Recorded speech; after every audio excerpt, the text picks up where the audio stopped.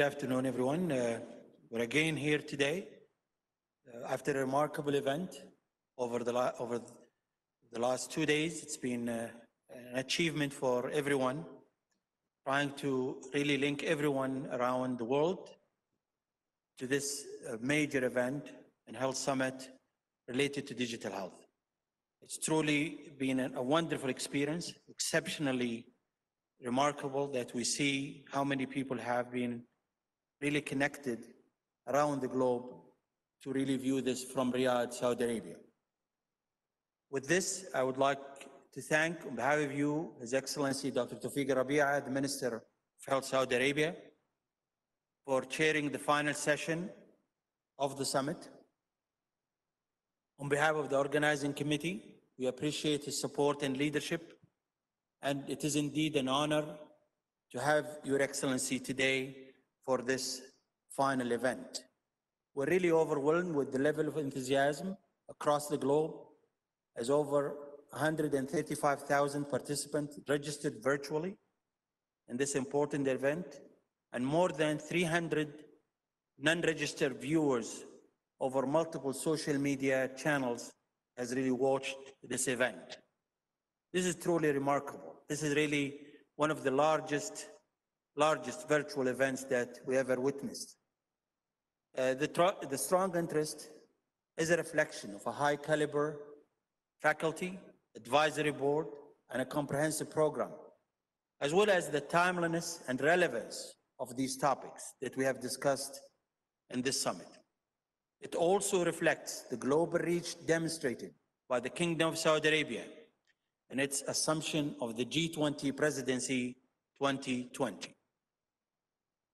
Indeed, it was evidenced by this summit how technology can connect the global scientific community in an extraordinary way.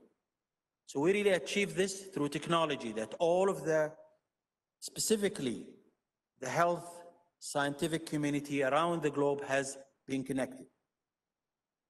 This link is so essential to succeed in implementing evidence-based innovations to protect humanity from the danger of pandemics. We're really privileged to hear from all speakers, chairs, and co-chairs of the session some of their amazing achievements and excellent initiatives across the different disciplines. The active participation of the attendee is remarkable and has enriched our understanding, as well as opened, in some instances, really new horizons. We will exert every effort to have a connected world through digital health in fighting current and future pandemics. I would like to thank every one of you for this invaluable contribution in making this summit an event to be remembered.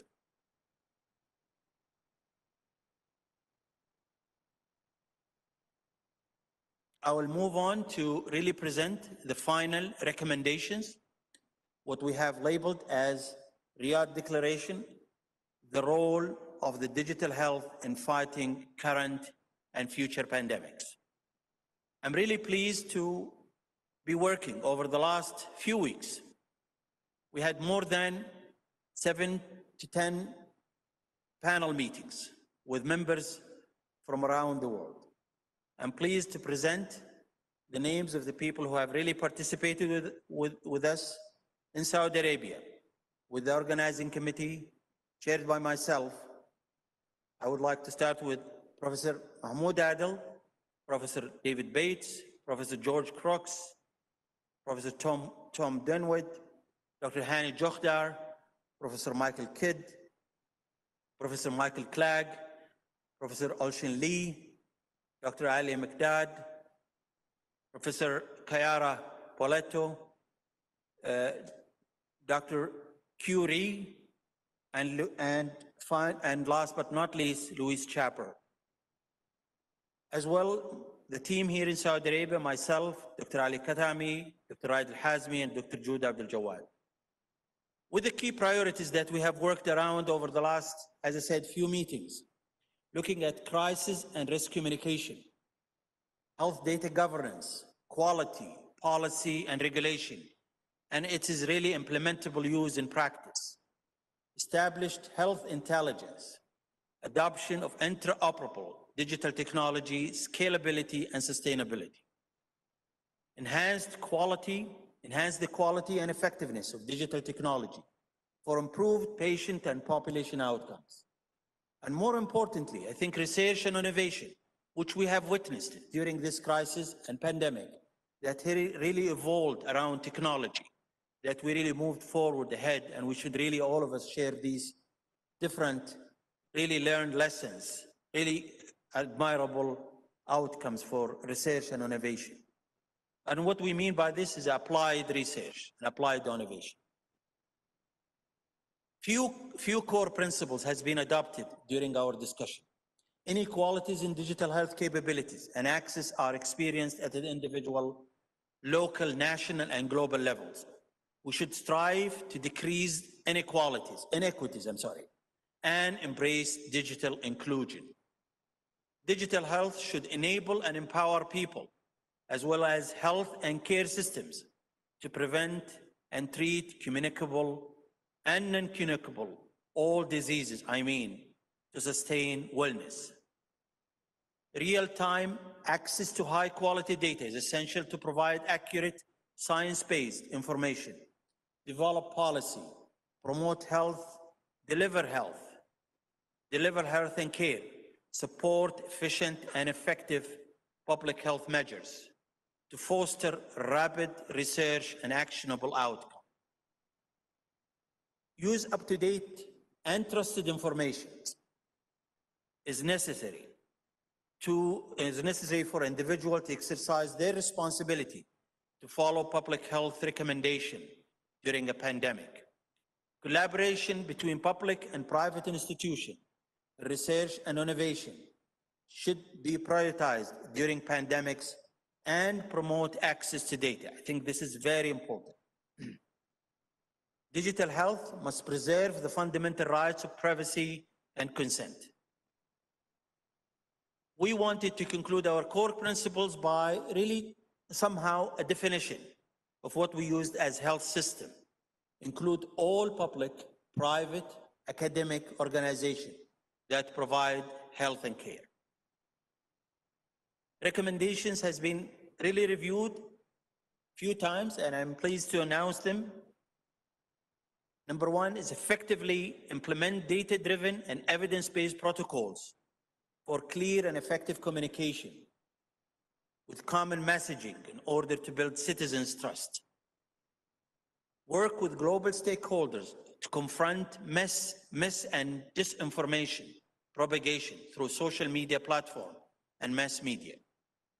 Establish standard global minimal data sets for public health data reporting, as well as data governance structure tailored specifically to communicable diseases. Ensure countries have established priority in relation to data and digital health, in particular, digital maturity and infrastructure. Enable health and care organizations with the necessary technology to transform high-quality, timely data collection and sharing for applied health intelligence.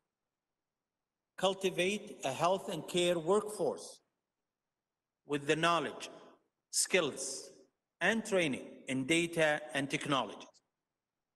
Data and technologies has to be always shared, that we really have to be really prepared as healthcare workforce to be able to have the basic skills and, of course, upskilling of these skills. Required to face current and future public health challenges. Ensuring surveillance system combine an effective public health response with respect to ethical and privacy principles. Develop digital personal tools and services to support comprehensive health programs. We mean by that disease prevention, testing, management, and vaccination program globally.